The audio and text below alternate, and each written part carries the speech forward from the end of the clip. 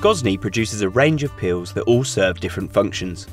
In this video, we're going to give you some tips on how to use the Roccbox Turning Peel.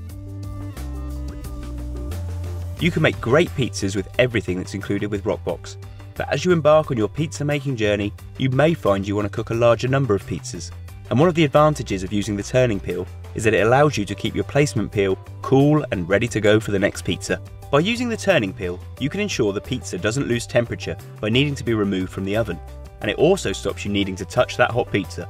The technique for using the Roccbox Turning Peel is simple, but it does require a bit of practice.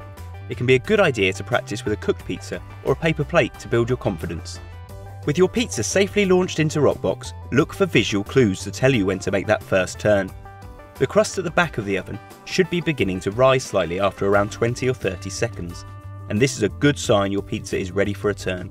Slide the peel under the pizza and loosen it from the deck, before focusing more on one side and gently lifting the pizza so you can rotate it. To do this, pull the pizza towards you before pushing it back in a circular motion, and continue to do this as required throughout the bake. The smaller one-handed turning peel can be held however is comfortable, but Gozney also offer a longer peel should you wish to work that way. Neither is better or worse, just personal preference. Unlike the placement peel, which should never remain in the oven, the turning peel head is able to withstand the fierce heat of Roccbox. Just be sure not to leave the peel in the oven for an extended amount of time, and do remember to hand wash your turning peel as it's not dishwasher safe. Another advantage of using the turning peel is the ability to check the base of your pizza with ease. If you find the base is cooked but the toppings need a little longer, you can dome the pizza by lightly lifting it off the deck of Roccbox until you have your perfect pizza.